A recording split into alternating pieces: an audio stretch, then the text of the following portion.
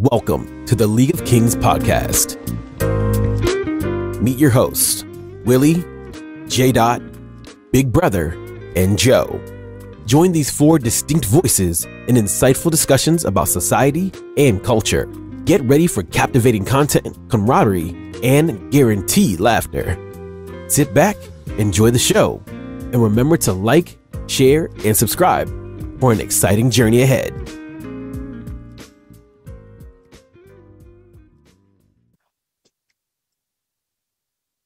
Kings and queens, welcome back to the League of Kings podcast. I am your host, Willie, the habitual line stepper, and as usual, I am joined by some dope individuals.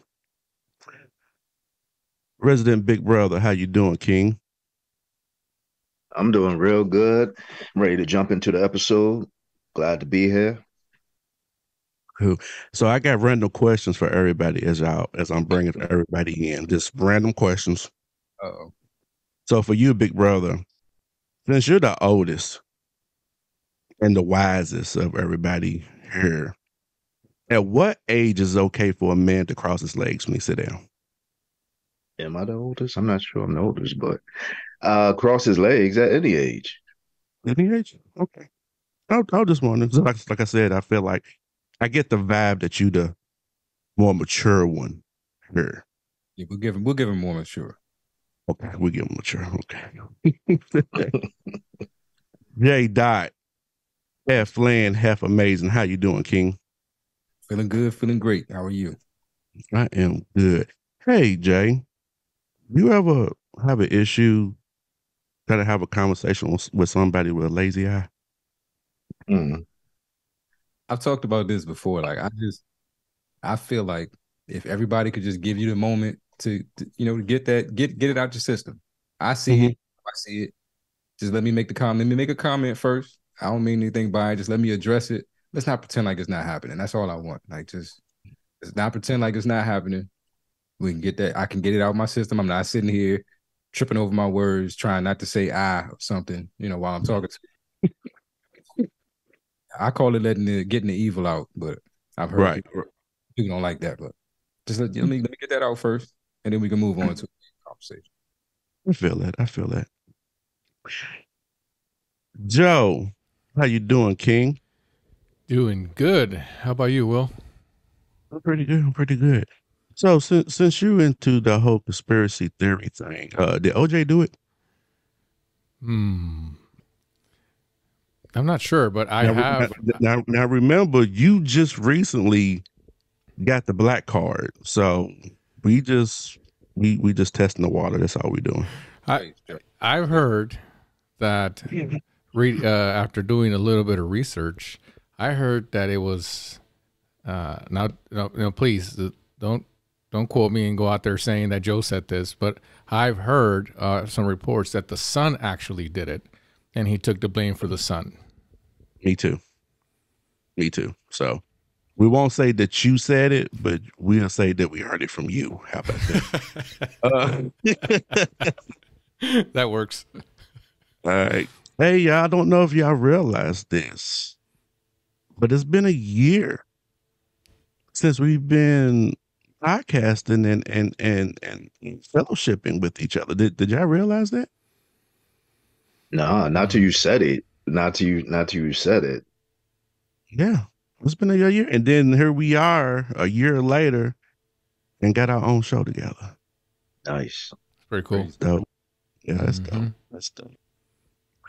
So y'all ready? I got like any memories or any thoughts about that before we move on?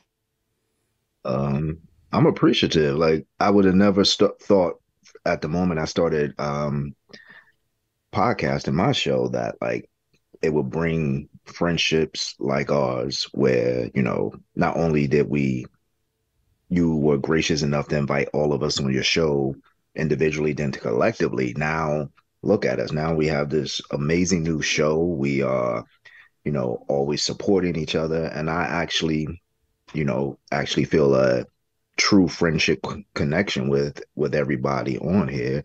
And it's like to the point where it's like, yo, even off air, I love the way we joke in our chats and everything like that, and check up on each other. So yeah, it's crazy that it's been a year. I didn't even think it was that long. Yeah, I want to know. I have a confession. It's been a while since I did a Lord. confession online. The first time I seen Big Brother's podcast thing, I was like, "What kind of narc shit is this?" He like intentionally named his show Big Brother, like we were going to just like pass it up as like, "Oh, that's pretty cool the way he did that." So it took me a little bit to kind of warm Big Brother. I ain't gonna lie, 'cause I was like, man, he's probably trying to like get some information, trying to sneak his way into the community to get information on everybody. But just so happens that around the same time I had met you, I was reading the spook on the doorstep or something. I can't remember what it was. It's the book. It was about the black guy that was working for the FBI. Okay, yeah, I know what He you're ended talking up infiltrating, the gangs in New York and Chicago and stuff. So I was like, dude, this can't be a coincidence. So, what about you, JDot? Man, yeah, I met you first, Willie. And I think I've told you this. Like, I think our first introduction was like you leaving a comment on one of my shows, and I saw the King stuff, and I was like, oh, here come another one of these Black militants. But I could tell from your comment that you actually listened to the show and you had, constructive things to say, and we kind of struck up a conversation. I think I met Big Brother next on your show, getting roasted for messing up my haircut appointment or something like that. Oh yeah. That was a fun episode. That was a fun episode. And the book is called "The Spook Who Sat by the Door." That's what it is. That was the book. What about you, Joe? Yeah, it's almost like when you start this stuff, you don't know what's going on, right? When you start your show, and you don't know who you're going to talk to or who's going to want to talk to you, or there's a lot of people out there that they don't want to talk to you, right? They just kind of want you to stay on your own thing,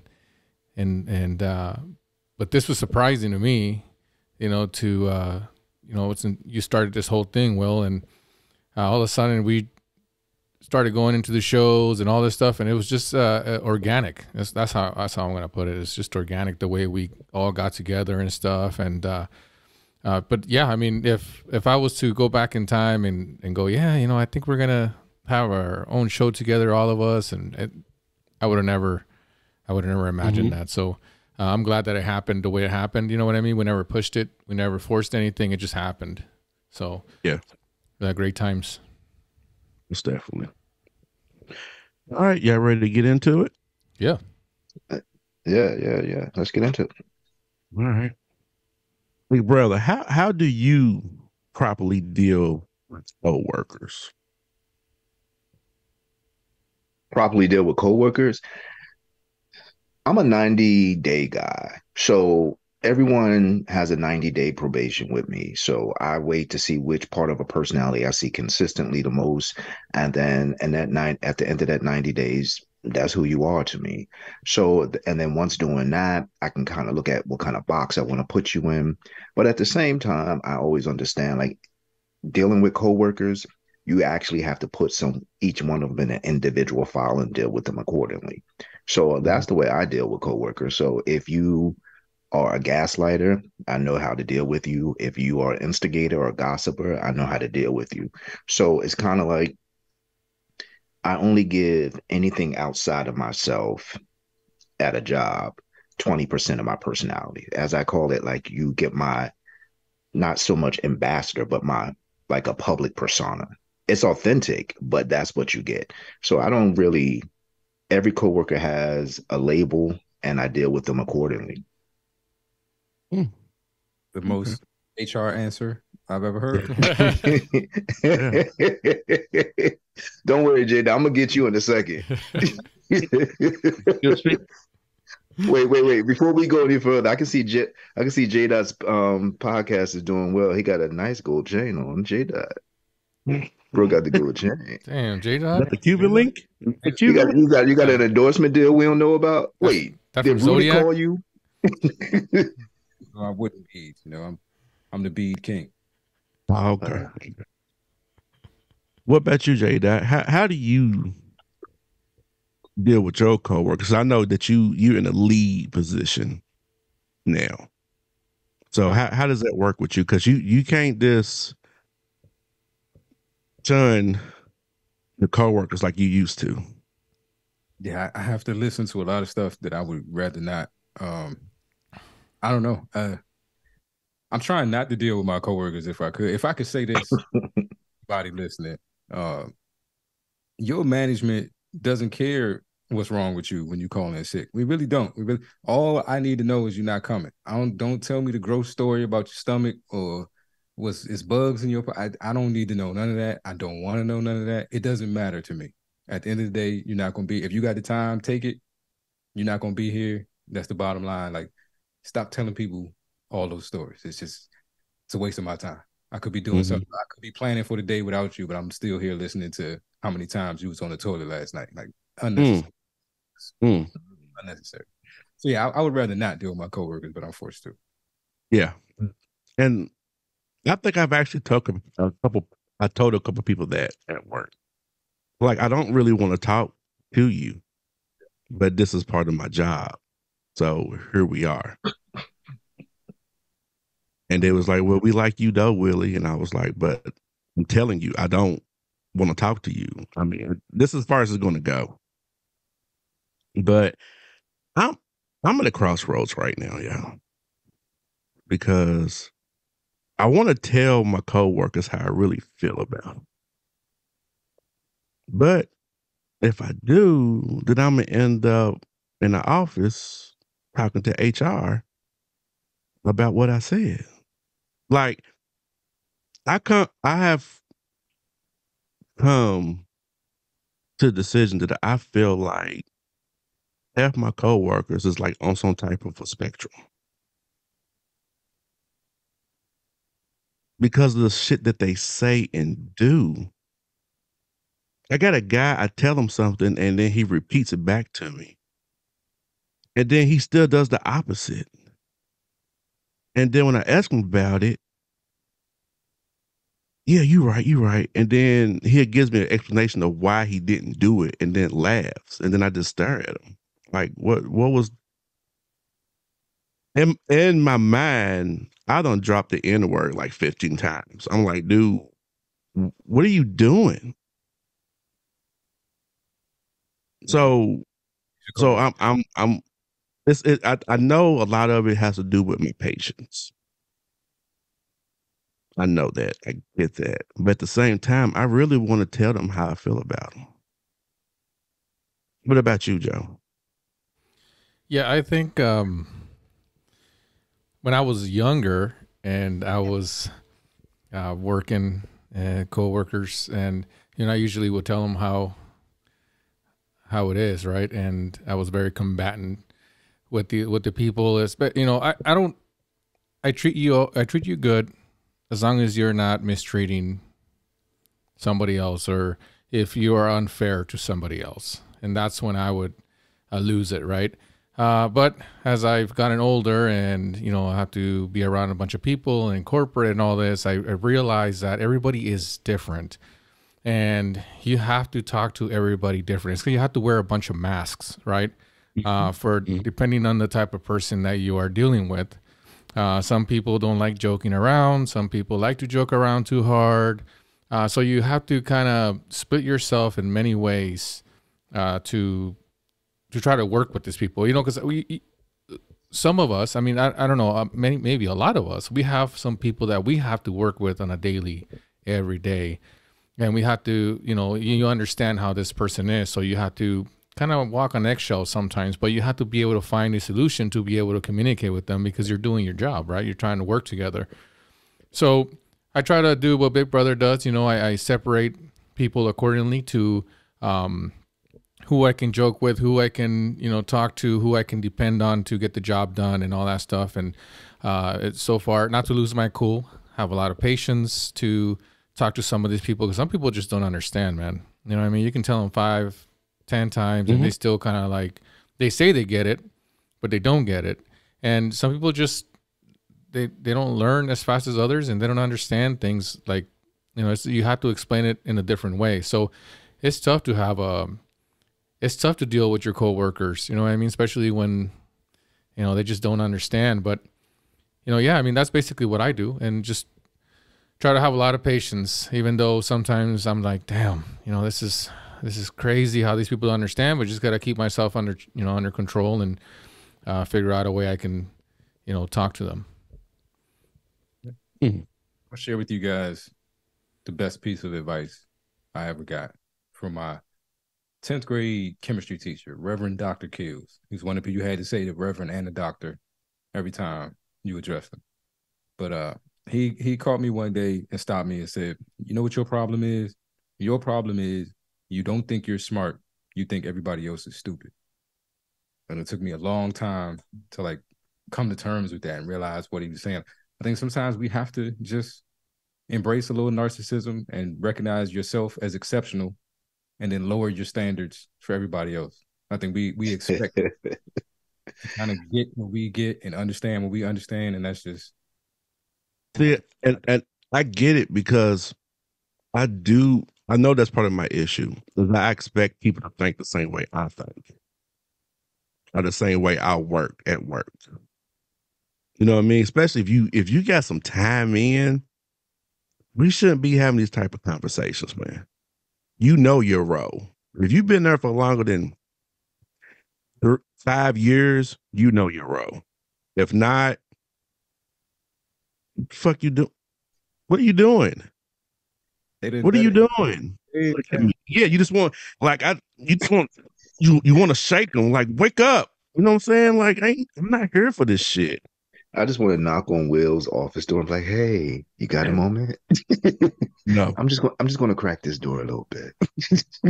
No. Yeah, so you got to start looking at him like, you know what? I feel bad. I feel sorry for you. Something's not right. And I don't know how to fix it, but I'm just going to pity you for a little bit. Yeah. So would it be wrong for like, look, I'm going to work with you a little bit more because I know how slow you are. So we're going to keep. Will, it would be. I'm going to work with you. I know how slow you are. Is it? About you because you look like you're a little stupid. Like, yeah. Yeah. See? Yeah. It has the compassion behind it, you know. It's the delivery. Okay. It's gotta be the delivery and how you say it.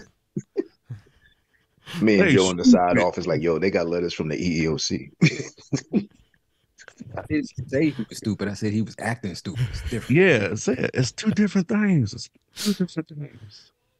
That's funny. Let's see. Joe, if you wrote a book, what would the name be? And what would it be about? Oh, yeah, I'm supposed to be ready for this, but I'm supposed to be ready for this.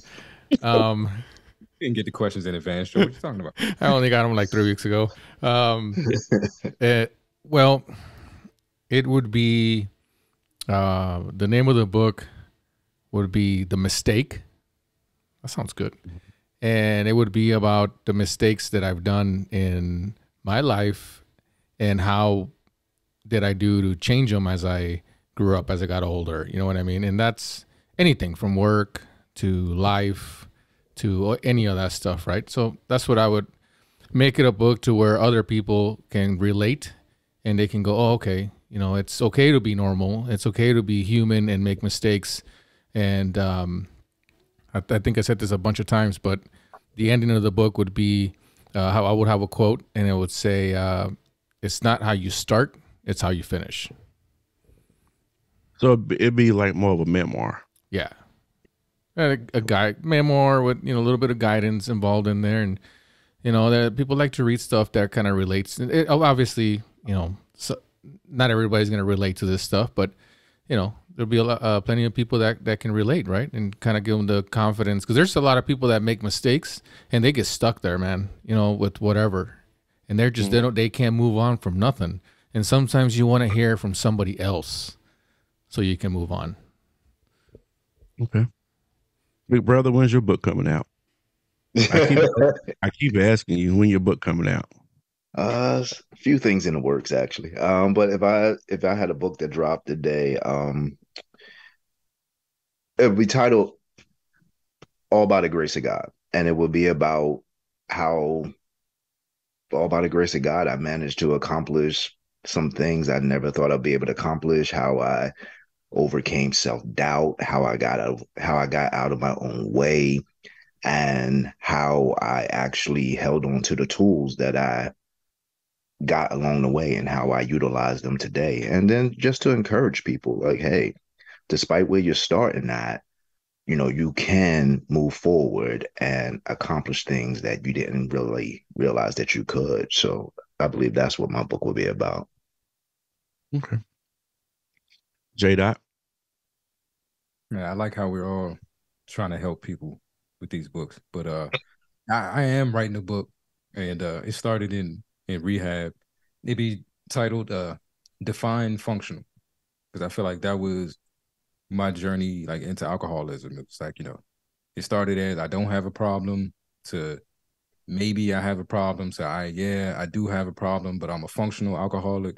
And then it was like, I define functional. Like what's the levels of functionality? So yeah, I do want to, I'm writing a book just kind of detailing, because I think when we see people at the end of their struggle with addiction, or, at the height of it, we don't understand that that's not always where they were, and that they were probably, somebody that you knew, your coworker, your friend, a family member that you never would have thought would end up in these places.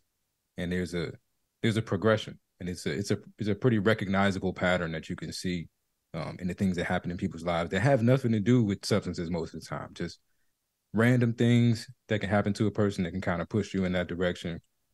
And if I could play the tape forward for somebody, show them how the story ends. If any of these things sound similar to stuff that you're dealing with, like this could be the path that you're on. And if I could just play that tape forward for you a little bit, so you know where you're headed and maybe try to get help now, I think that'd be a worthwhile enterprise. So that's what I'm working on. Define Functional. Hopefully I'll be finished with it sometime. So I started it like 4 years ago, and yeah, still working on it. We'll get Takes time. Takes time. You get it done, brother. That's dope though. I think the title of my book would be Inside Out. And it'll be me just breaking down how I really see the things that I see. Breaking down situations and interacting with people. That would be my book. How sometimes they say you on the outside looking in. That's my thing right now. I'm on the outside looking in, or I'm on the inside looking out, and I'm trying to get out. I'm trying to get out of the matrix. Y'all help me. Or to GoFundMe or something. I don't know. Not a GoFundMe. The Matrix. Yes. Always trying to make money. But let me just slide in real quick and just say, I just really admire all three of you, because each person's book was introspective and not only helping you, but looking to help someone else. So yeah, I really admire you guys. Yeah, so. Thanks, big brother. Good question. Okay. This random question. I'm sorry, I got random question. Look, I was banned from taking ashwagandha today, so I got a lot of random shit. So we don't want you to jump up and just run away from the table because you hallucinate. Hey, JDot, with your new the new love interest, we're not gonna go into the whole thing, but how much has Iceberg Slim's help you in this new journey of yours? It's interesting that you should ask that, because this isn't pre-rehearsed at all. I didn't see this bus coming at all. I just feel like I got hit by a freight train. No, it's interesting though, because I learned some things from that book about what I was doing in past relationships that I don't want to do in this one. Part of the pimp strategy is you give them all when you meet the girl, you're everything she ever wanted you to be. Mm-hmm. You separate, you become everything to them, and then you separate them from everything else they have so that you're the only source of everything. And then you pull it back, and then you watch a person do whatever you want them to do to try to get what they once had. And I didn't realize like that's what I was doing in some of these other relationships. And so I gotta stay out of that trap this time. So I'm not a pimp, never been a pimp. Let me clarify that real quick before, it comes off the wrong way. HR come knocking on my door. Wait, I was about to say what? Well, let me take back that I admire you from you at least. Hey, big brother. Big brother, if you was a pimp, what would be your pimp name? This is random. I would be. I wouldn't. No, I respect women too much. Be a gigolo.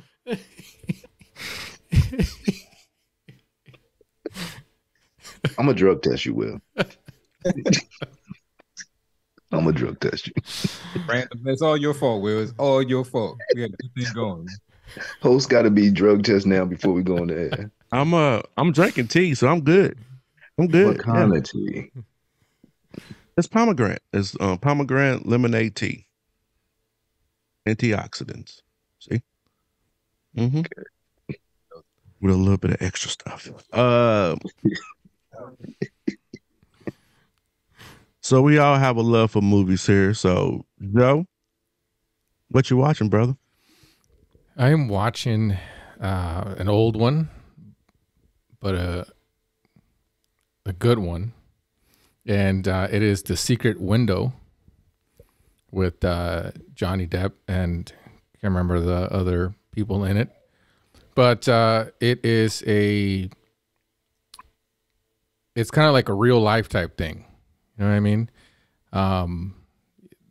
You feel like you got it under control, but you're living in a different place in your mind, and you're writing your own book in your head, and reality, you get lost in reality. And that's kind of what this, when you push somebody that far that you break them down internally, it's hard to know what that person can do, right? And what you can start thinking of and make it real, right? So it's a mind-boggling movie, but it's a good one. Hey, Joe, I don't want to put you on the spot, but you're not really prepared for this, are you? I wasn't. Was that the one that I'm supposed to talk about later? Oh, you mean a Joe. new one now? Oh shit, my bad. Joe. Hey guys, that was He's the one that needs drug tested. I gotta be drug tested. Hold on, what the hell? Did I skip something? Oh man. Oh my bad. Wait, this is like when you in college when you all got a group project and some person's didn't do it all day. This is your movie, Joe. This is your movie, Joe. What? That's what I said. It was a secret window. No? Anyway. Okay. Am I confused? It is The Secret Window, but he was like, break it down further. Did you rewatch it again before we came on air? Well, yeah. I rewatched it a few days ago. Okay. Okay. So what is it that you want to ask us about this movie, Joe? I will. No. So then I'm on the right path then. So Yeah. I wanted to ask Big Brother. Start with Big Brother. If you were in that situation, would it be a different outcome? Yeah. So he tracks down his wife and finds her cheating at the hotel, and that causes a psychological break, which most people know is called some of is referred to as detachment syndrome, where you detach yourself from it, and you basically can some people can develop like a split personality like he did. So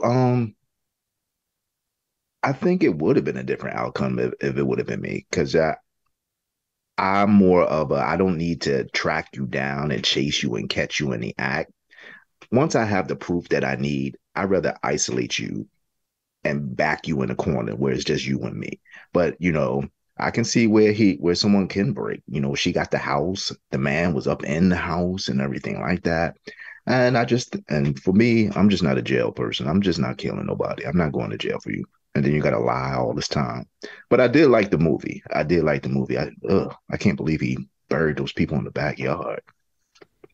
Mm-hmm. So can I interject on this? How do y'all know that she was the reason he had a mental breakdown? Maybe he already had a mental breakdown. Because we only getting the perspective of him, not the other way around.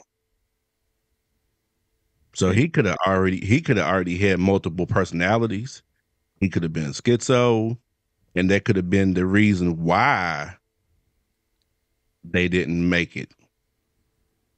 This is just, you know, my point of view of the movie. I mean, she did say she lost the baby, so that was a part that separated them. And I guess he was accused of, plagiarism before, so all of that could have came into play. But I guess, that kind of like when that's the thing that brought it to a head, just seeing her. Gosh, he walked in. Well, not walked in. He unlocked the door and saw them in bed together. Mm-hmm. Yeah, that could drive somebody crazy. Which one, though? I think that was the one that pushed him over the edge, because he obviously started inventing the personality when they showed the little flashback of them in the yard sale or something. It didn't seem like they were going through a bad time then. So everything was, but he was already on that road to coming up with this whole new persona. But that might have just been the moment that just, I think anytime a man has a mental break, there's a woman involved. I just think we need to admit that. And get that. But yeah, I like that. It has to, like, if you see them in the act and you lost your house, you had to give her the house. Can you imagine? You caught her cheating and you got to write an alimony check? That is crazy. Yeah. Well, depending on what state you're in. I thought you were going to do this, Bill, but I'll take the pressure off of you. I'll take this one for you. What's that? Can we talk about the real theme of the movie? That was a movie, in my mind, solely about white privilege. Just from the moment it started, walked into the motel thing, went behind and grabbed the keys. I was like, you can do that? Thank you, JDot. Because I said the same thing. I said, and you didn't chase him? He just ran in and got that key? Right. He just come out, hey. That's all you're gonna do is hey. That's all all y'all get is a hey from the door. I'm not gonna go no further than that. That was interesting to me. And then, Big Brother, you said you don't do jail. He ain't in jail. The sheriff to the house and tell you, we know what you did. Mm-hmm. We're gonna figure it out at some point, but we know what you did. Just don't come to the town no more. You can get your groceries over there like that. Can you imagine that playing out that way for any of us? Oh no, they will hold you until they can't hold you no more. Yeah. It's funny because I feel like I'm alone on this. I feel like I'm on an island. I feel like this is a movie about mental health that's not being, he's not getting no help. He's got a mental health crisis going on. This guy has secluded himself in the woods in a cabin. That's what I said. I said, who is living up there by themselves? In a cabin. It's not like he was there, for the spring season to write a book. He was living there. He ain't had no choice. The wife got the house. It's a nice cabin though. Yeah. We'll say this. Well, it was, but this guy obviously had multiple personalities. Well, I think that he was, I honestly think that he was, that there was that mental breakdown, but I think he was already like that, and the mental breakdown pushed him that way. Yeah. And you think about think about this. Just imagine during COVID, of all those people that had to be locked inside the house, that were scared to leave. That kind of just like, man, I wonder if people that already had some mental illness being locked up in a house, if that made them, if that pushed them to the edge. Probably so. Isolation can definitely do that to you. But oh yeah. I will say this though, I was a little bit worried for a second there that Ted was going to save the day, and I was completely rooting against Ted. I was going to be pissed off. Wait, was that the boyfriend? If the boyfriend had survived that, I'd have been mad as hell. Yo, when he got hit in the face with that shovel, I was like, And that was her fault. once again, she fucked something up for somebody that she say she loved. You see the man standing by the door waiting on him. You go on and scream so he can come through the door and get hit in the face with a shovel. She did that too. I think this may be a movie more about how dangerous white women are. And you know what? I was just about to say something, JDot. This is the is this what it's really about? How dangerous white women are?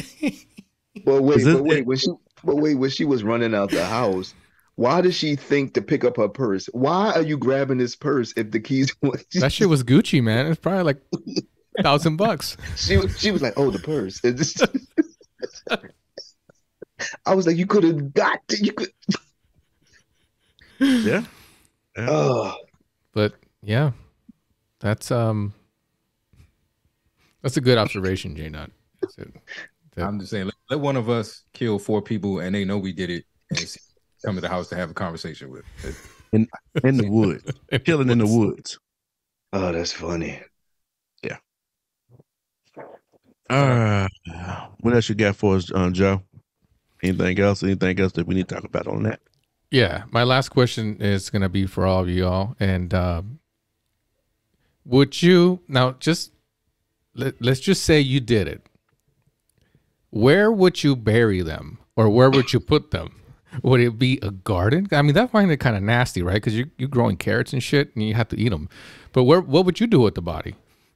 I wanted first, Joe, and then I said, "Nah, I'm not going to." But sometimes I get worried about you, Joe, because first you started this out with this is about real life, and I was like, "Oh shit, is this what Joe?" Did. Hey, you guys are lucky that I didn't pick Mr. Brooks. You guys seen Mr. Brooks yet? That movie with see, he was smart. Had an incinerator. Nobody would find anybody there. But where would you put them? Say where we would put the bodies. I don't know. Yeah, I mean, I go if y'all want me to go. I don't. So, what I would do. All 4 bodies at one time, Joe, or individually? Well, the wife's got to have a different kind of one, because she's a cheater. But the other ones are just collateral. There's a lot of thought going into this. I'm getting concerned. HR, what you doing? So, what I would do is you get your pit. You make your pit in the ground. And you make that you make her body part of like the fire. Get that going. Get it going. You keep throwing the wood, maybe some kerosene or gasoline on it. Get that fire going. Really hot. So you would, and then on top of that is where you make your pit, where you have your pit, where you smoke you a pig or whatever. Because all those bones is in there. And once the fire gets to a certain temperature, it's going to burn everything anyways. And then with the ashes, then you can throw the ashes in your compost or your garden if you have a compost. Pros and cons, and the fringe benefit of all of this is that you're going to get some great soil. Yeah, or what some people do is, well, not that I know these people. What some people do is, they get the ashes, mix it with water. You can make you a nice little putty. And you can make stuff with it. Yeah, with ashes. Yeah.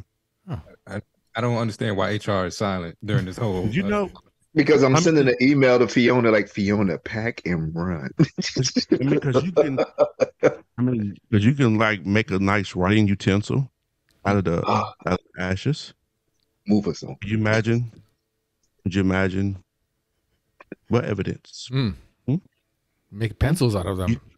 You need me to sign your affidavit? Sure. And then you write it, and then what they gonna do?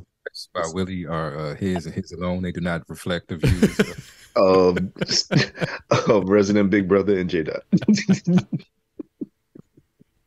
I plead, I'm not incriminating myself on this. I plead the 5th too. That's you two. There's a lot of states in Texas though. Okay, so let's make it. Let's make this for Big Brother and JDot.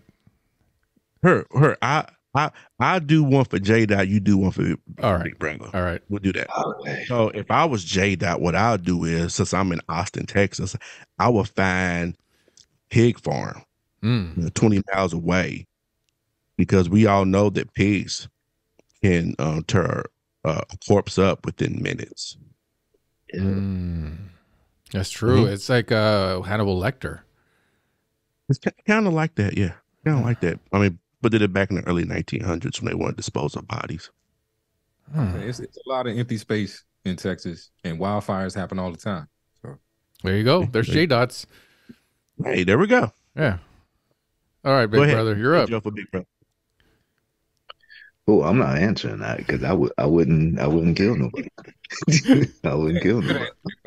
Good answer. I think Big Brother would incinerate them, and then he would mold them into some weights so he can work out with them. He could. He could. You know, there's glycerin in Skittles.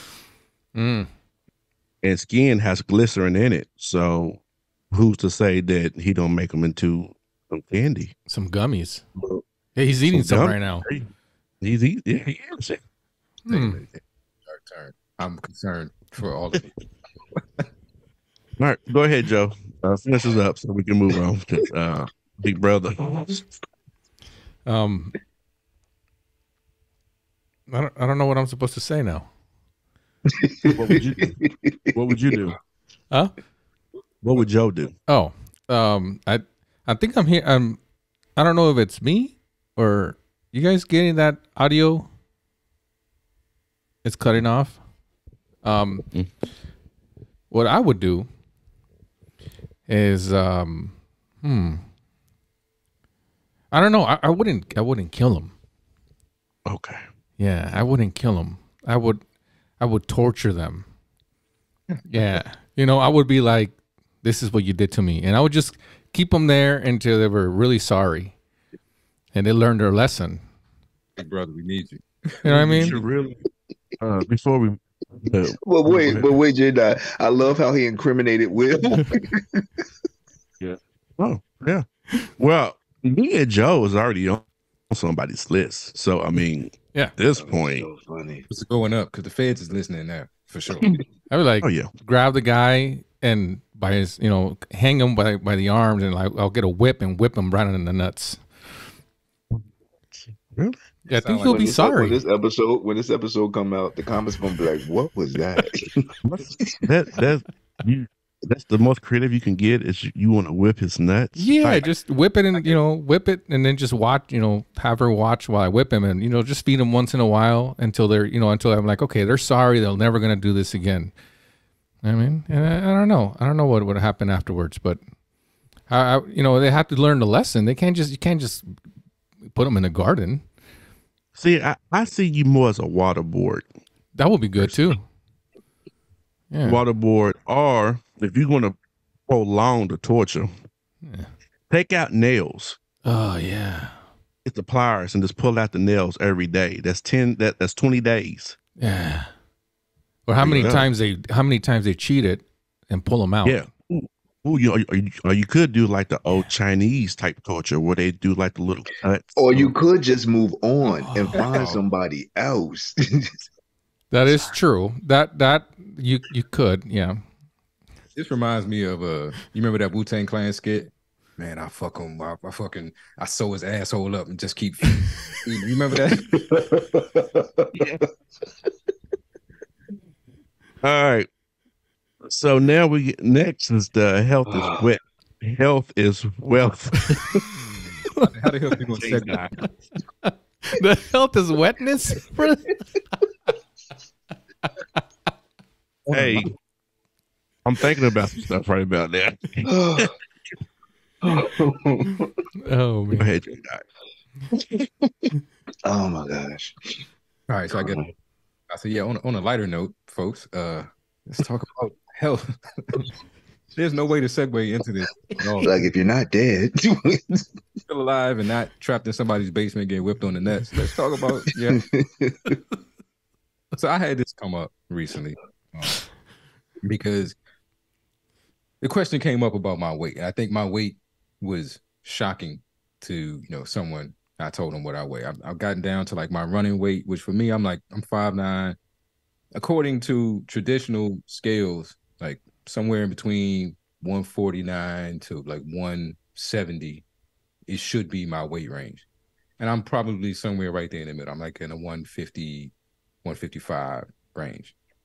And that was shocking to a lot of people. Like that is way too small for some people. And I guess what was brought up to me was that we're being judged as people of color by standards that don't necessarily apply to us. The same, BMI and all that kind of stuff and weight ranges based on height don't necessarily apply to us because of our ethnicity. And so for me to be trying to fit into that weight range is might not necessarily be healthy for me. How do you guys feel about that? Do you think some of these health standards and these when they give you what your weight should be or what your BMI should be or muscle density, bone density, all that kind of stuff, are those things that should be on a different scale depending on, your background, or do you think we're all the same? It should be, but they don't care. Because even when you go to a doctor, the doctor don't treat you as that. Like when they, grabbing you stuff for your blood pressure and your cholesterol, they don't take into account to how different our diet should be as no people of color. So my answer is yes. It should be implied. Yeah, And I agree. I agree with that. Where it's like just from your ancestors, or just from the regions that our ancestors come from, whether any nationality, different sections of the world, depending on what the land will grow for them, that was their diet. And so if you try to put us all in one box, like JDot said, how are you 5'9" is supposed to be 140? Like that just seems unhealthy. So I do think as far as ethnic background and genetics and DNA, you have to retool it for each race, because like you said, who is it that eat the Mediterranean diet over there?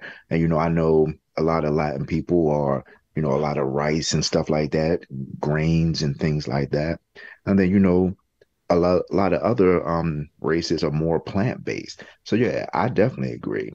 You can't just put us all in one box and expect, hey, if you're this height, you need to be between this weight. It doesn't work that way. Yeah. Yeah. If you some of these like boxers or MMA fighters, 5'9", 145, that's not even featherweight. What is that? Like that's lightweight, Yeah. cut, super healthy. I don't think anybody would consider them like unhealthy for their weight. And we're talking about across ethnicities, whether you got some, you got black boxers at that weight, you got Pacquiao at that weight, you got people all over the place at that weight that are functioning at a high level. So I do wonder, like, why is it we hear 5'9", 140 and we're like, oh, that's almost off-putting. Yeah. I think those kinds of things, those tables they really screw with people. There's a lot of people that have weight issues, you know what I mean? And they all they constantly worry about is that. And when you go into a place, when you have a chart system like that, where it's like, well, that's impossible. And people start, freaking out, right? They feel bad about themselves. And I feel like those charts, that's all they do is they make you feel bad about yourself. And, they're not realistic. Like Big Brother said, they're not realistic at all. You know what I mean? Height and weight and all this. And, some people could be working their butts off, eating healthy, working out. And then they look at that chart and go, man, I'm still overweight. Like, how is that even possible? I feel great. All my tests are good. Why am I still overweight? And some people take that, man. Some people, can go into having an eating disorder. They focus a lot on their health, and they start freaking out about everything. They don't want to eat normal stuff anymore. They just kind of want to starve themselves. I mean, I think things like that put people at a higher risk of being unhealthy, to be honest. I guess my question about the chart is who is the standard? Is this a standard based off white people? You know what I mean? Yeah. Because you can't go across the board for everybody. You can't. Exactly. Big brother already said, based on where some people are from, what you ate it determines what your diet was. There was probably more plant eaters than there was meat eaters. I'm sure. Just think about how the Western culture, how much meat they produce or create a year for everybody across the country and in the world, because we actually ship a lot of our meat, our cattle out of the country. That's why we're so short meat. That's why they have to create it, because we actually ship our meat to other countries. As far as the big Joe, you may know what I'm talking about, the big trade triangle that they have. Yeah. The food chart? No, like how we every country trades with every country. So Okay. So I'm talking about that triangle, how we trade, food and metal, and then we get back certain metals and certain sources. Yeah. Yeah, but I a lot of times when we look at a discussion about like weight issues or people being fat shamed and things like that, people don't think about the other side of the scale where, I feel like I am at a pretty healthy weight.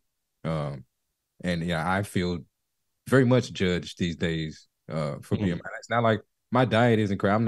I eat what I want, and I'm probably not, I don't have a healthy diet by any stretch of the imagination.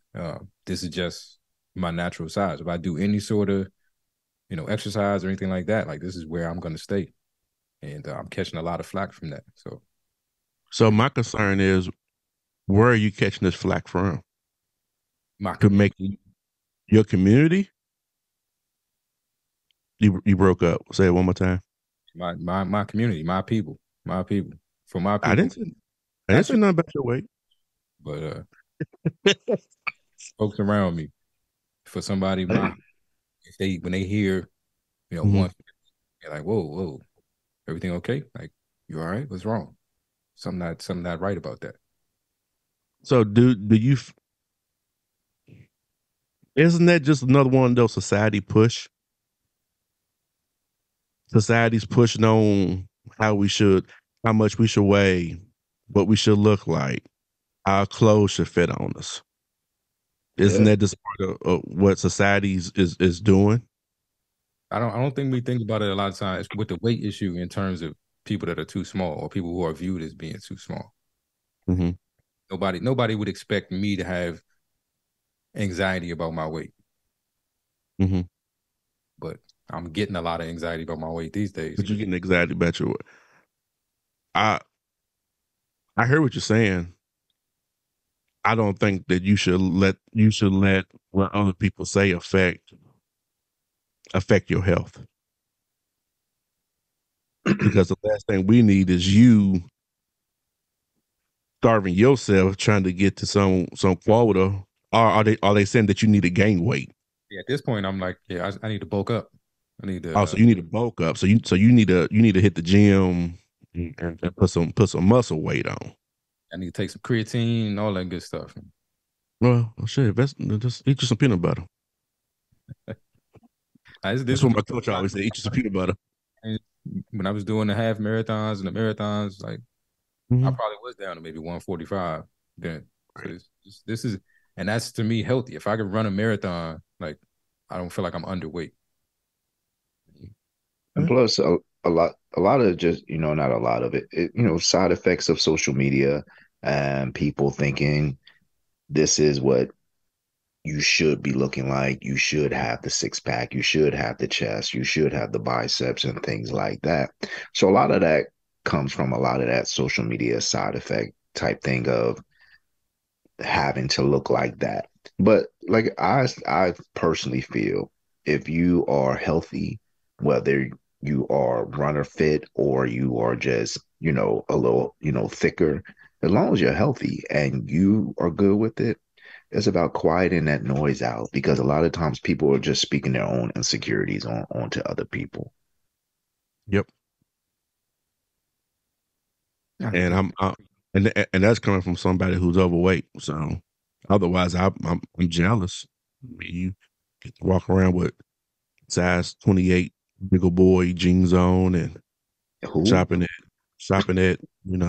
JC Penney regular section, and I gotta order my shit, big and tall and stuff, and I gotta worry about overpriced cotton. That's the same cotton that you got. Pros and I'm off cons. my soapbox. I'm off my soapbox. That was it. I was just saying, it goes both ways. You know, It does. It does. it does. But I don't think from sitting here, you seem like you're pretty healthy, dude. Yeah. You drink a lot of teas. You as active as you're going to get. You are as you Steps at work really count. I'm telling me my steps don't count because they happen at work. yeah. So I mean, hey man, hey, live your life, man. Yeah. Live your life. Live your life. Anybody got anything else on that before we move on? Nope. Any other concerns for JDot? No, Joe. No. No, I'm good. No, I'm good. I agree with everything that's said. We're good. So, big brother, how you gonna sell us on this insurance that we don't need? Hey, hey everyone, if you have just a few minutes, just like to talk about your insurance needs. Say no. No, so so I just wanted us to shine a light on this about, insurance, not talking about health insurance. We did that last episode, but just talking about, like, insurance you need if when you pass away and just how important it is to have it because it seems as though a lot of people in black and brown communities, they kind of let that fall to the wayside and always like, oh, I don't need it. I'm not thinking about that. No one's going to get rich off of me. So I just wanted us to shine a light on it just because we all have such individual voices of the importance of having it, one, for yourself to make sure that your family has enough to bury you, number one, because, when you pass away, it's such a heavy grief. The last thing they want to do is have to figure out how they're going to get you buried. Then two, if you have people you want to take care of, you know, bereavement and stuff like that, if they do work, doesn't last that long. So I just really thought it was important for us to shine a light on black and brown communities, prioritizing having life insurance to take care of their families and to take care of their business so the people they love can have the space to grieve and put their life back together, for that. So my question to the group is, how important is it to you and how important do you feel as though it is to encourage people to make sure they have it and have enough to take care of what would need to be done if they, God forbid, when they leave? So I'll throw it to you first, JDot. It's something I'm just starting to get into now. As a dad, wanting to make sure if something were to happen to me, that Chef Elise is taken care of. But I think from personal experience, I think if nothing, people need to have enough life insurance to handle their final expenses. I don't think people realize how expensive burying a person is, between the casket, the plot, the fees for just putting you in the ground. Like, you can cripple your family and your loved ones financially if they have to take on that expense for you after you're gone. So if you're going to do nothing else with life insurance, if it's not about leaving something behind for people or any of that, just have enough to be able to cover, your burial, that service, all of that, because you can really put your people behind the 8 ball. You know, if you just pass away unexpectedly, and now there's tens of thousands of dollars that have to be shelled out to try to send you home. So that's my thoughts on it. So Will, what about you? How important is it for you to have it? And how important do you think it is that Black and brown communities starts stepping up and making sure that they have it? It's very important. One of the things that me and the wife has talked about on multiple occasions is a living will. I don't know how many of you have a living will, especially JDot and Joe. When something happens, it's automatically going to cover some things for you. Now, not the funeral expenses, but it's something in the case.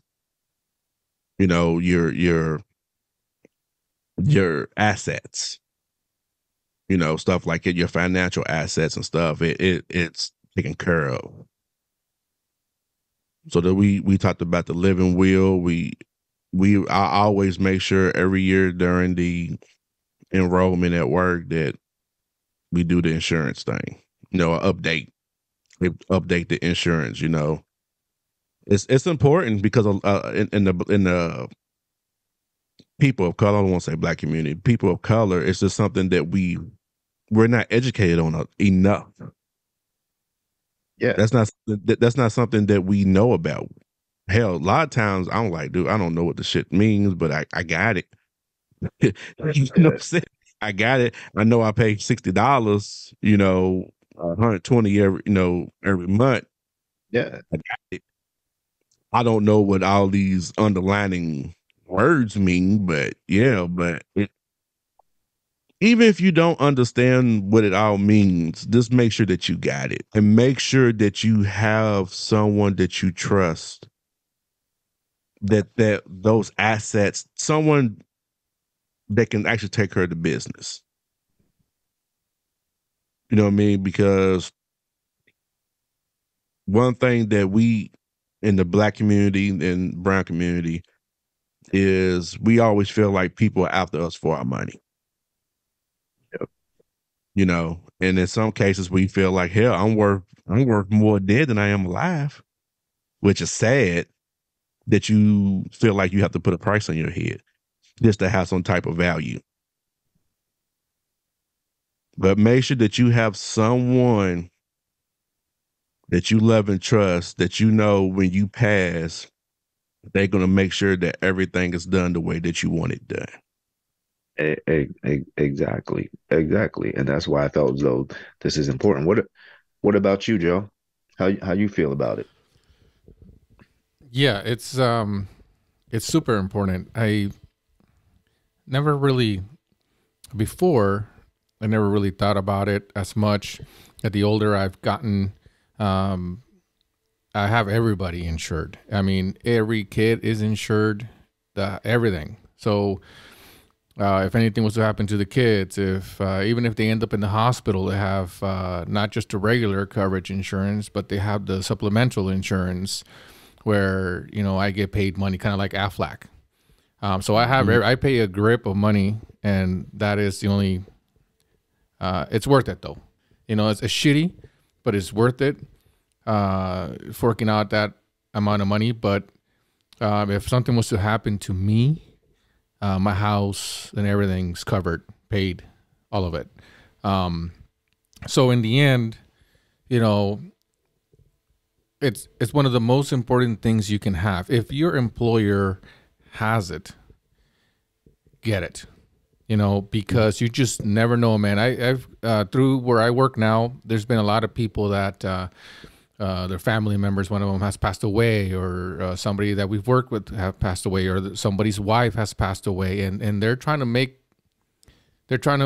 cover the funeral, trying to do GoFundMe accounts, trying to do this, man. Not too long ago, there was this guy that lost his daughter, a 5-year-old daughter, and trying to get the guy that had nothing to, had no money. You know what I mean? So it's like, I don't want to be in that spot. If my company is offering me that opportunity, And I know a lot of companies don't do that, right? It just depends where you work. But for instance, mine is like, yeah, I'll insure whatever the hell I need to insure, and I'll pay whatever I need to pay for, just in case. You just never know, because we don't know the future. We don't know what's going to happen. Anything can cripple us. You know what I mean? Anything. I mean, like, again, back to the COVID thing. A lot of people lost everything, man. And just one little thing that can mess up with your life, and you're done for, man. If I didn't have insurance of anything and something happens to me, my wife can't pay the bills. You know, what is she supposed to do? She has to sell the house to bury me. You know what I mean? She has to sell the cars to bury me. So it's I'll put them in a bad spot. So yeah, you know, it's super important. Life insurance, especially for yourself. At least if you can get it, I know sometimes it's unaffordable, but if you can get it for at least yourself, where if something was to happen to you and you're the main provider, you can at least be able to secure your family, right? So they can have somewhere to stay at least, right? And all they have to work for is, you know, keep the lights on and get some food, right? But they don't have to worry about how I'm going to bury dad. You know, what the hell are we going to sell to bury dad or mom or the child? You know what I mean? So yeah, you know, at first I was like, damn, I looked at my check. I was like, that's a lot of freaking money. But then I'm like, you know what? It's worth it, because you just never know, man. And like I said, things like that at work happen when you're like, damn, you know, good thing I have that shit, because I would be in the same spot that guy was. So yeah, 100% super important.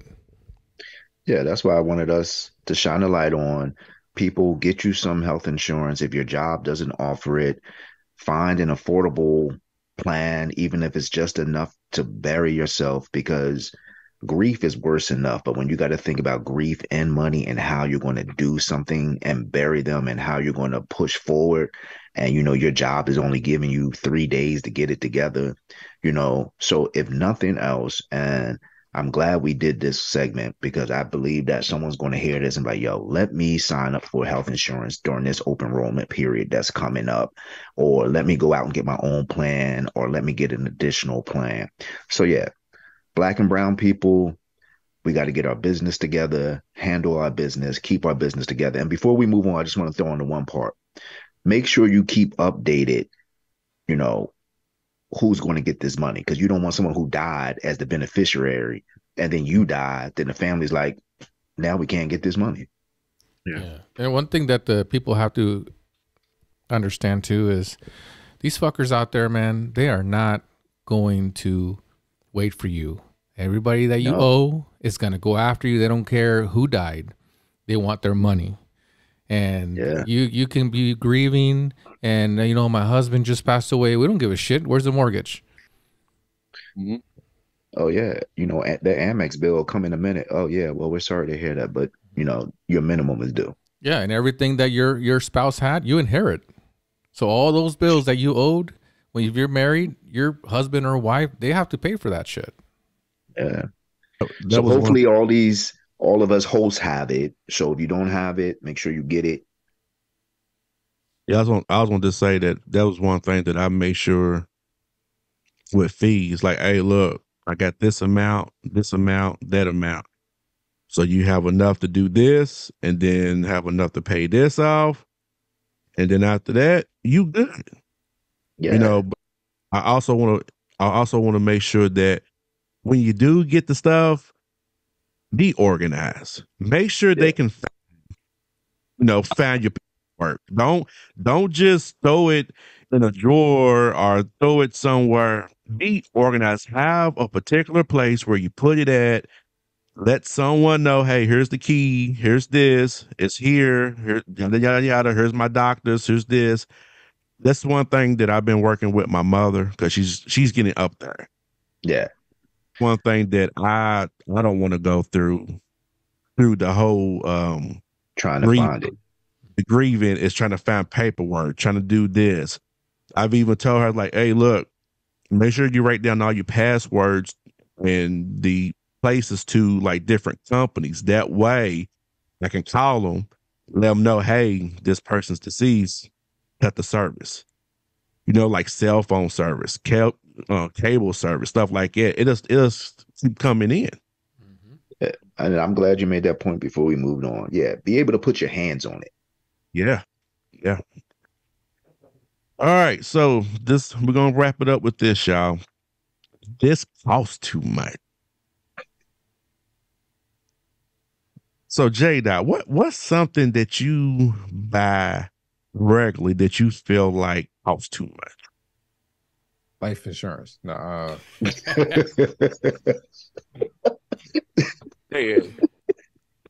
think about that. Movies, man. I see the, when the new movies come out and they hit like Prime or something, and I'm like, man, I want to buy that. But like renting a movie now is like $14, $15 or something like that. And you get it for 2 days or something like that. To buy it is gonna be like $25. That's not what DVDs used to cost. I'm confused. But yeah, I'm gonna go with movies. Movies, okay. Big brother, what about you? Soap costs too much. I was like, see, this kind of soup. I said soap, not soup. Go ahead. You thought I said soup? Yeah, I thought you said so. It was like, damn, your life is really dependent on soup, right? Okay. I'm laughing at J-Dog falling out. No, soap costs too much. I like to use, Dove soap. And when you buy the big pack, it's just like, oh my gosh, how does soap cost this much? Then you think back to your parents, like, y'all had to buy soap for like a whole family. I'm only buying it for my house. Yeah, soap costs too much. It's like, it gets you, all jokes, kind of jokingly saying, it makes you want to like take a soap making class. So I'm gonna go with soap. Episode is taking all kinds of stuff. Now when you're on Fight Club type stuff, this is just. We're just talking about you didn't want to get involved.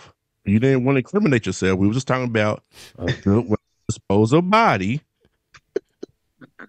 Make soap. Boom. Anyone who knows me knows I'm just going to buy it. I'm not going to make nothing. It's too much work. Okay. It's too much work. It's just too much work. I get like, Will, I'm tired. Gasoline. Gasoline costs way too much money, and I think it's bullshit. You know what I mean? I want to drive my truck, pull my trailer up north and go camping, and man, it cost me a freaking arm and a leg just to drive up there and pull the damn trailer. And just to drive around the city. I mean, I have my work truck, but like when I have to drive my own personal car, my car, I had to buy a hybrid. You know what I mean? Because freaking gas was through the roof, and I used to work an hour away, one way. So, yeah, I think gas is ridiculous expensive. The Arabs, it's obvious that they have all the freaking oil, and that's all right. We have plenty of oil here too. We don't have to pay $6, $5 a gallon. Fuck, $3 is good. $2.50. They're already screwing us with everything. Why can't they just give us gas? Just gas. So you're going to just smirk that off, huh, HR? You're going to just... Because Joe sound like an old country man sitting on a porch just rambling. Yeah, I quote the A-Rap. Jokes, cut it out. For me, I'm gonna ball it up on the one that costs of living. It's too much. I can't tell you how many times I sit on my back porch and like, I'm not paying shit this month. I don't care. Let me get it. I don't care. I'll get it. What you gonna do? You gonna take everything else? Take it. What you gonna do? You gonna take the house? So, and I need. You know what I mean? So come and get it. Come and get it. Just come. Hey, dude, I'm done.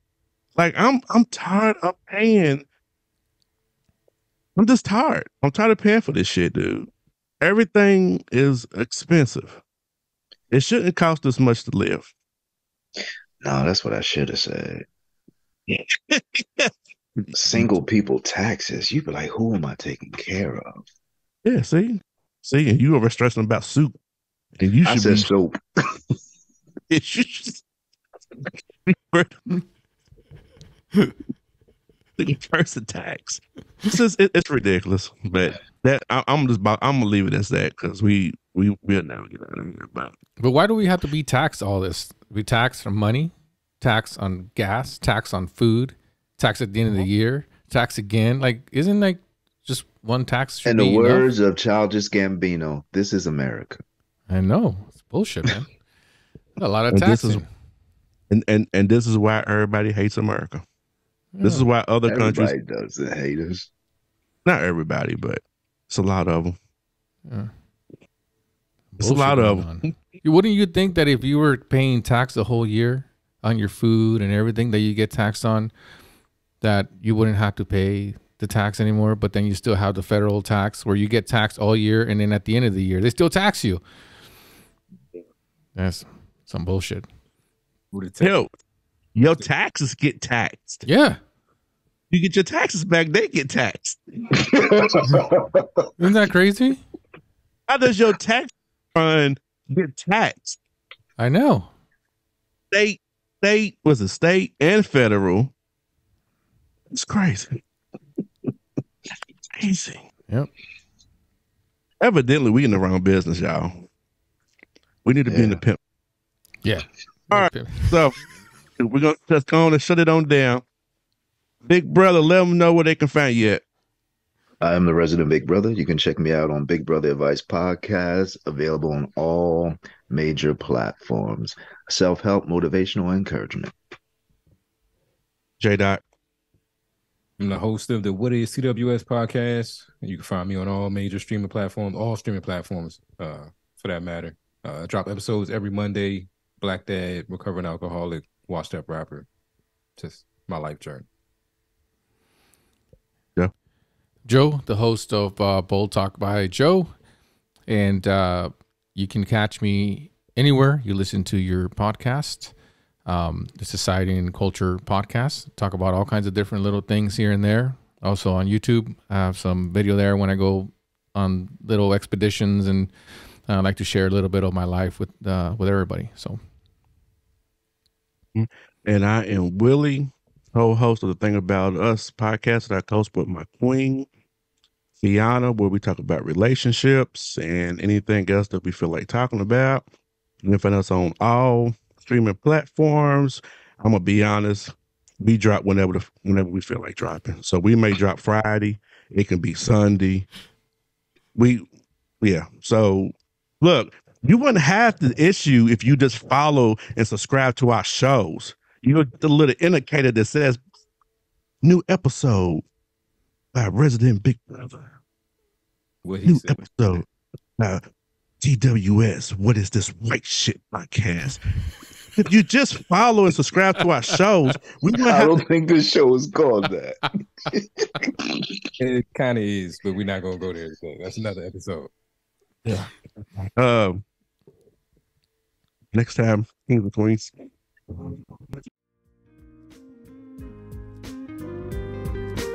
We appreciate you turning in to the League of Kings podcast. Stay connected between episodes on Spotify, Apple Podcasts, and Good Pods. For extra content, find us on YouTube at the League of Kings podcast and on TikTok at the League of Kings podcast. Until next time, keep exploring society and culture with us.